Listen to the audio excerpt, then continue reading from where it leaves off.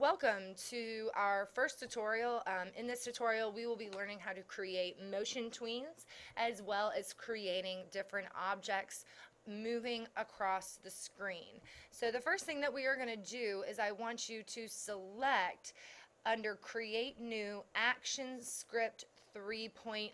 So we're going to click on that. That is going to give you a new untitled document. And we are going to save this as tween since we are creating a motion tween. And you can save that wherever you think is desirable. So tween. And you should see that the data type there is FLA. And we want to keep that because this is a Flash document. The first thing that we are going to do is we're going to fit our screen to window. So when we do fit to window, you can see that now the entire stage appears on our screen, the biggest that it can get at one time, again, viewing the entire stage. Then we're going to grab our oval tool. Now that can be found in your toolbar over here, and you click and hold down the rectangular tool. And when you click and hold it down, it gives you more options, and you can select the oval tool. Then you'll see at the bottom of that toolbar you have pencil stroke, which is the outline of the symbol or of the object. And then you have the fill color, which would be the inside. And so we're going to use red for the fill, which is the paint bucket, and we're going to choose black for the stroke or the outline. You want to make sure that this object selecting option is deselected. When this is selected, it creates it as one object rather than pieces, and I'll explain that a little bit further later. But what I'm going to do in order to create a perfect circle is I'm going to hold Shift, and I am going to click and drag out that circle, and again, Shift will allow you to create a perfect circle. Then I'm going to grab the selection tool from my toolbar, and I'm going to draw a rectangular marquee around the circle, and that's just using your mouse to create a rectangle. You can see now that it's selected, and this is where you see that it's in pieces. Because the image appears in dots, we know that this image is broken, meaning that it can be manipulated in any way. The next thing that we want to do is we want to convert this to a symbol because we want to create a motion, and whenever you create a motion you have to use symbols. And in order to convert to symbol, you hit the F8 key and you'll see this box pop open, and we can name it red circle. Now the type is depending on how you're going to use it. I'm going to leave it as a movie clip because we are creating a motion out of this, and I'm going to say okay. I now know it's a symbol because this blue box appears around the circle, indicating that this is now one piece, it is together. Now in order to create a motion tween, the first thing that we do is we go to the Insert menu. On the Insert menu you will find Motion Tween. Click on Motion Tween.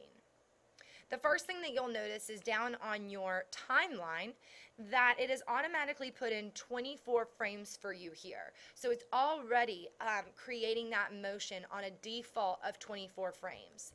And when we click and drag this object to the right side of the stage, you can see it's creating that green line there. And when I let it go, that's telling me that that's the path that my circle is going to follow. So when I hit Enter, it's going to have my circle move from the left side of the screen to the right side of the screen. Now in the timeline, you'll now see that on frame 1, it has a black circle. This indicates that this is a key frame. A key frame should be placed at the beginning and end of the motion. Now you can also see that there's almost a diamond looking icon that appears on frame 24, and that represents the end keyframe. Now if you wanted the end keyframe to be on, let's say, frame 48, you can notice right now that my cursor is two arrows that are going to the right and the left. And if I click and drag that out to 48, it's going to extend this motion, and now that end keyframe is on 48. Now again, you've heard me use the term keyframe. Keyframes go at the beginning and the end of the motion.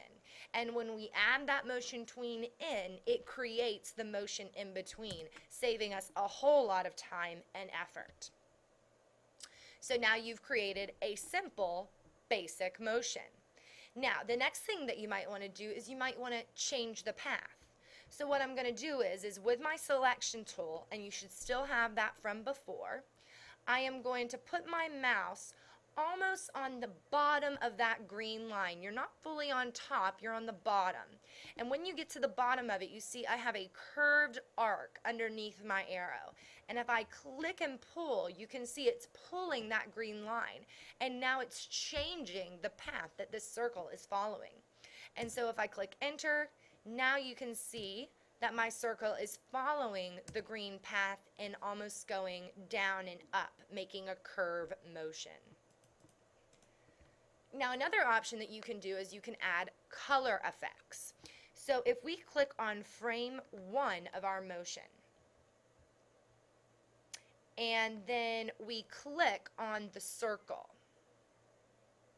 you'll notice in your properties panel on the right, first you have position and size, so you can change those things here. But notice there's an option called color effect. And if I click on this arrow, it says style none. And I can choose one of these color effects, such as brightness. And then I can drag the slider to change the color. So I'm going to change this to 70%, making it 70% brighter. And then when I hit enter to play, and you're probably going to need to click on frame 1 before you can do that, you're going to notice that now the brightness of the overall motion has decreased, and now it is 70%. Now, if you were to click on frame 1, and again, click on the circle, notice I had talked about the position and size earlier. Here you can see the width, and when I put my mouse over it, it gives me that double-headed arrow. And I can click and drag out, and notice how it's changing the width of my circle. I can also do that with the height and the X coordinate and the Y coordinate. So now I've created a completely different motion and a completely different sized object. Now, when you are changing the width and the height, please make sure that you understand that we are changing the dimensions of the box that surrounds the circle. It's not just the circle itself. Now, the next thing that you might want to look at is some other options under color effect, such as alpha. And if you click on alpha, you can see how alpha changes the transparency. It almost becomes transparent. As you can see, when we put on a 0, it does. And so now, as you watch, you can see that our circle is actually becoming more transparent as it moves. And so that's another option that we can add to our circle. Another thing that you might want to do is you might want to add a filter. So again, we're going to click on frame 1, and we're going to click on the circle, and over in the properties panel you'll see filters. And when you click the drop down arrow for filters, you see properties and you see values. Now what you want to do is if you want to come to the bottom here, and you're going to see add a new filter, and it almost looks like your new layer button, and that can be found in Photoshop and Flash. That almost looks like your new layer button, and when you click on that, you're going to see different filters that you can add, such as a drop shadow, and then it gives you the different things that you can change, changing the strength, changing the blur. Again, it gives you the arrows. You no longer have to use a slider here. Your arrow or your mouse is your slider, which is very cool. You can give it a knockout, an inner shadow.